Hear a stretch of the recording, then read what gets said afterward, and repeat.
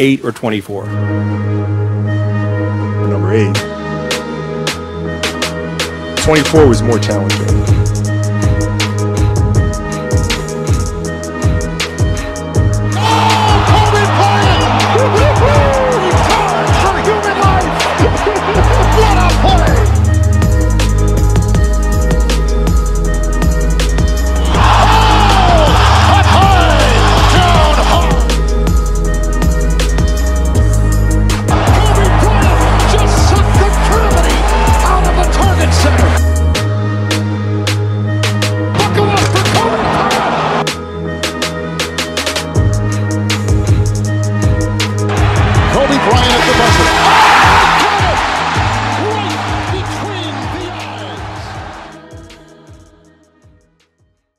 It's Monday, so that means 3 things. 1, I'm not your MCM.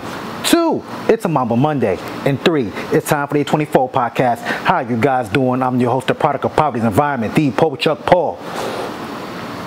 Episode 86, show discipline, nigga. Shout out to Kiss and Nas for that classic. Yeah, we're gonna get right to it. First of all, I'm gonna shout out my cousin Varney. Happy birthday. Fairy ass nigga. That's my cousin. Only I can call him that. And happy birthday to the late, great Nipsey Hussle. Still love, still miss, beloved. Now, let's get to it. Hope you guys enjoyed your week. Hope you guys enjoyed your weekend. I enjoyed mine.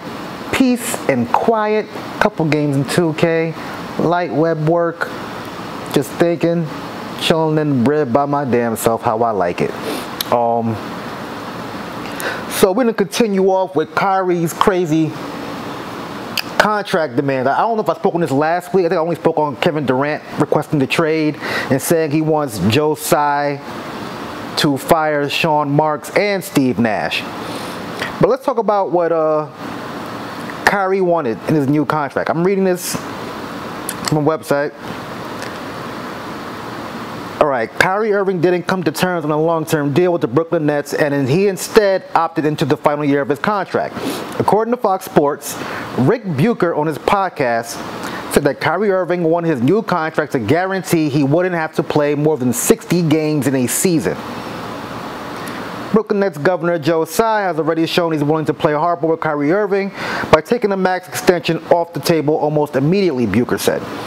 Now part of that may be Kyrie's doing. I'm told he wanted his new contract to guarantee he wouldn't have to play more than 60 games in the season and would not have to play in any back-to-backs, which he apparently referred to as inhumane.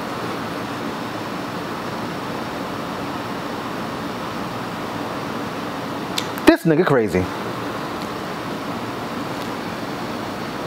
Look, Nets are probably gonna let him walk after the season. Nigga, he ain't worth the headache. Kevin Durant's the only person they really want to try to hold on to. Ben Simmons, we don't even know what's happened with him. There's rumors that he was in the group chat and the Nets players were asking if he was going to play game 4, and he just left the group chat. Yeah. Some folks are saying that Kevin Durant would even retire if he's not traded. That is interesting. I would like to see that happen. Not saying I want him to retire, but I mean, I like to call his bluff. Like I said before, you signed for 4 years, dog. You either make it work or stay at home for 4 years, then go wherever the fuck you want to go. They done paid him to rehab. They gave him Kyrie, they gave him Harden, Ben, motherfucking DeAndre Jordan. Everything he asked for, they gave him. So hey, it's whatever. But just know, when the next CBA comes, it might be play for pay. Or pay for play, however you want to say the term. Because they ain't going to be doing all this fully guaranteed shit no more. They might be like the NFL. You know. Sticking to basketball. Brittney Griner, as you guys know, is serving a 9-year prison sentence in Russia. Still negotiating behind the scenes for a prisoner swap. She was asked if she would like to, or I think she's given the opportunity to coach a basketball team in prison. Some folks was like, oh, that's crazy. But you know what, though? A lot of people I know in prison, they read, they do things like get jobs in the library, this, that, and the fourth, to help time pass, to better themselves even. So who knows? Let's say she does like a year. She's coaching in jail. Who knows when she comes out, that might help her game, or may help her to be an actual WNBA women's coach. But who knows? It's still early. Hopefully she's out by the end of the year. Although I still think it's stupid for what she did. And she's paying the cost right now, but she's still in my prayers. And also there's a crazy rumor going around that Anthony Davis used to date Brittany Griner back in the day, back in 2013. There's even a tweet from 2013 where Anthony Davis addressed it. I will post it. He says, whoever made that rumor up about me being engaged is corny. I am not engaged, people. This was in January 28, 2013, 12:46 p.m. Yeah. And it's funny because you'll see some comments in there from 9 years ago. People say stuff like, yo, if y'all had a kid, straight to the league. So this rumor was around. This is just not a new, this has been around. You know what I'm saying? So yeah. Interesting. I wonder who was doing the bending. Yeah. Interesting. Sticking to sports, Deshaun Watson apologized, and he also said he's willing to miss 8 games instead of 6 if he sits there, you know, going back in and talk about his punishment, whether it be for the whole season, 6 games, 8 games, whatever. But I'm going to read you some of his apology. I've watched it online. And he said, look, I want to say that I'm truly sorry to all of the women that I have impacted in this situation. The decisions that I made in my life that put me in this position, I would definitely like to have back. But I want to continue to move forward and grow and learn and show that I am a true person of character, and I am going to keep pushing forward. Or folks are saying like, well, he's just now apologizing. You know your lawyers don't want you to talk during a court case. You know what I'm saying? And remind you, he's a person who felt that he was 100% innocent. Now, my thing about this, I think he should have came out and straight up and said like, yo, I was paying for hand jobs and some head. But that means you were soliciting, the women were soliciting sex. And that means they were performing as prostitutes. At the end of the day, I would have been like, look, if I go down, we all going down. Y'all some prostitutes. And I was just paying to play. You know, but at the same time, it's like if he's gonna get suspended for a whole season, what happened with the Commanders owner and Robert Kraft?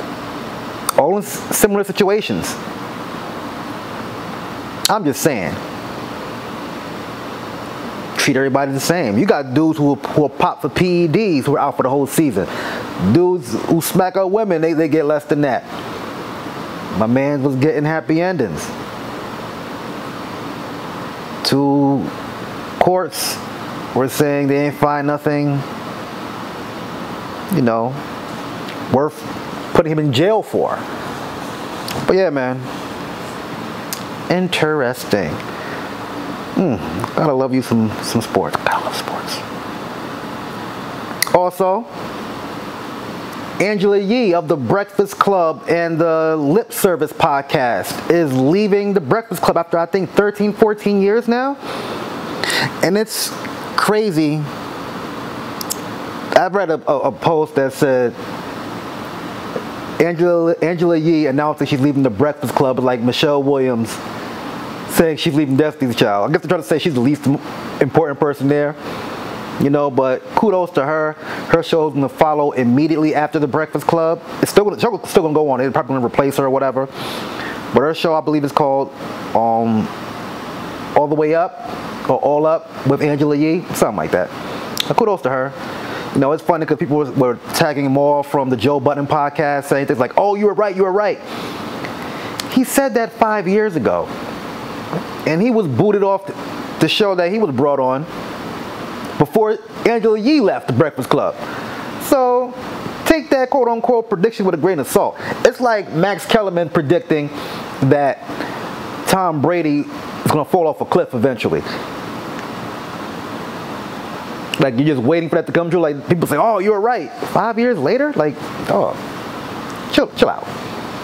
It's crazy because I rarely watched, like, I stopped watching the Joe Budden podcast right before they had the fallout. I probably watched 2 clips of the Maul and Rory show, or Rory and Maul. Now it's probably like this past week, because I seen a cool headline. Yeah, that's pretty much about it. Lori Harvey did an interview, forgot what podcast, Dating on Her Terms. First of all, I didn't know she was 25 years old. Second of all, I would still like to know, what is she famous for, besides being attractive? Some women think that's an attribute, but whatever. And she was talking about how she almost got married young. I don't know how long ago she was talking about married young, like, you're still young, but whatever. She was talking about how thing like red flags for her was like if a man's still cool with her, cool with his ex. Just funny because I know a lot of women who still cool with their exes who probably wouldn't give them up, you know, because, oh, they're my friend, I knew them before you. And I'm trying to think in my head, like, a red flag is like when a chick dates the father and the son. Ain't that a red flag? But that's a whole other story. Shout out to Diddy. But yeah, dating on her terms, you know, she wants to live a little. You know, she want to fuck niggas. You know what I'm saying? She want to, you know, dip in the pool here and there. Ain't nothing wrong with that. You know what I'm saying? But my thing is, when like women do the yes to the yes and kikiing and clapping, go girl, I fuck with you bitch and all that. Some of you understand. You don't have her bank account. You don't have her options. You may not look as good as her. Only some women can do shit like jump from Diddy to Future to Michael B. Jordan and be like, I'm not ready to settle down yet. So women, be careful who you try to compete and compare your lives to, because she is not one of them. You know what I'm saying?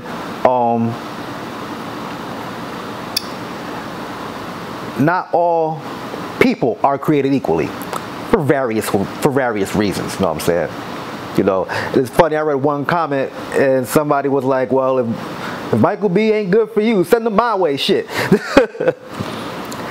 And I also find it funny because if he starts dating a white woman, people will be upset. And then if he says something like, white women treated me better, he wouldn't get the same, you know what, you right, you did try, that Serena Williams got. When she said that about her husband, that white men just treated her better. That's another conversation we'll get into later. Oh, speaking of which, I forgot the guy's name, but I reported it earlier this year. The young man who was dating a white girl who was stabbed up by and killed in Florida has officially been charged for second-degree murder. So I'll fill you guys in with more of that later. Now, time for the meat and potatoes. We got the P-Valley season finale that just dropped. I'm gonna run through it real quick.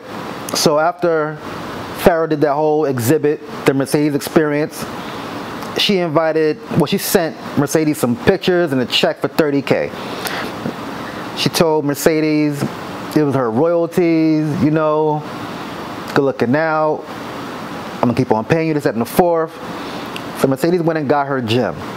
Then while she's in the gym, Mercedes' mother comes in, Pastor Woodbine, who also won the mayoral election of Chucalissa, who now may go by Mayor Bishop. And something crazy happened. Terica's mom checked into rehab and said she wanted Mayor Bishop Woodbine to watch over Terica. But she said, you know what? Mercedes, this is your daughter, you raise her. Which is pretty dope after she did all the fucked up shit to Mercedes, you know what I'm saying? So, Terica is now with Mercedes. She introduced Terica to Maine. You know, the Chi dude who got the ankle bracelets always hugged up on Mercedes and whatnot. And he wasn't feeling Mercedes because Lil Murda brought out Mercedes to dance with him while he did this new song called 7 Pounds of Pressure, I believe it's called. I didn't check online, whatever. He wasn't feeling that because, you know, they have a feeling that he killed Pico because they know that him and Teak were real close. So he told Mercedes, like, yo, you look like you chose those Christmas colors over me. She's like, you know, nobody was noticing. We all, you know what I'm saying, whatever you rocking red or blue and yellow, when you come through the pink, we all rocking pink. He was like, nah. I got something for that faggot ass nigga. She's like, don't be talking about Clifford like that. He was like, nah, the other one. She was like, ooh. And at the grandma's welcome back party, because she lived, she didn't drink the water. That was a whole other scene. We don't talk about that. Mercedes put two and two together when she started seeing eye contact between Murda and Clifford. And yes, he ended up coming out at the end. He ended up dancing with Clifford, kissed them in front of everybody there, in front of the friends and family. It wasn't like the club was officially open then. So we'll see what happens in season 3. Now to Keyshawn. She did a dance. She got her money. Murda gave her some bread too. Had some money in the trunk and whatnot. So her kids were at her sister's house, who also lives with her stepmother. She's gonna pick up the kids. Her mom's called Derek. Derek came and got the kids before her and called child services. When she gets home, she sees Derek with the kids. They're asking her about all the bruises on the babies. Oh, how come you ain't called child services in the 4th? She just went black and lost and started attacking Derek. And this dude balled up on the couch like a little bitch. Like, dude, you've been throwing her around all season. Like, her whole damn, like, since you knew her in high school, you've been throwing her around, dog. So he went into white privilege mode. They arrested her.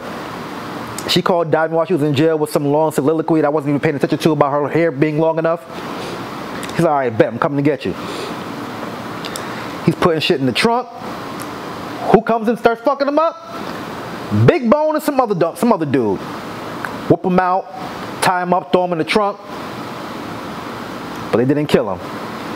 We have to wait to see what happens next season. Someone got to bail Keyshawn out. She had to call Cliff or somebody. Somebody, goddammit.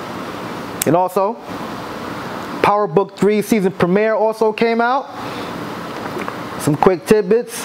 Kanan came back from VA. You know, when kids get in trouble in New York City, parents send them down south to either live or until shit die down.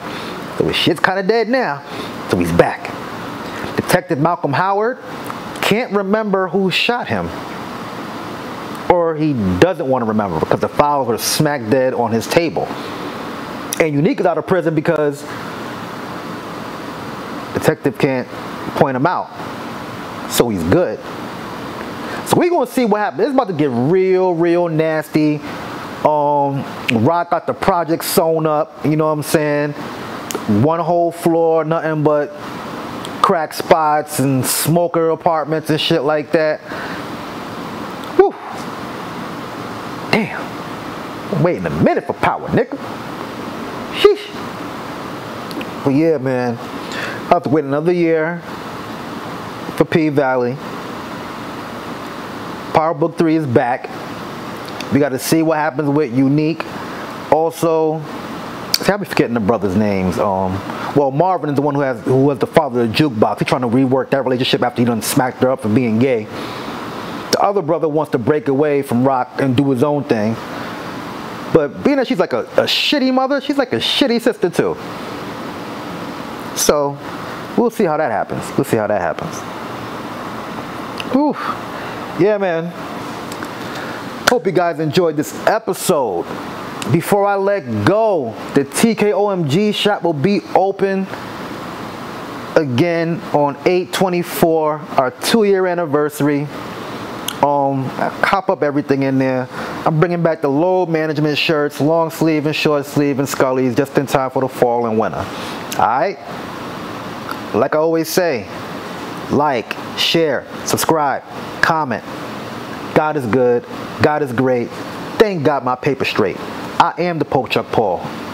Peace out. Stop looking at my legs.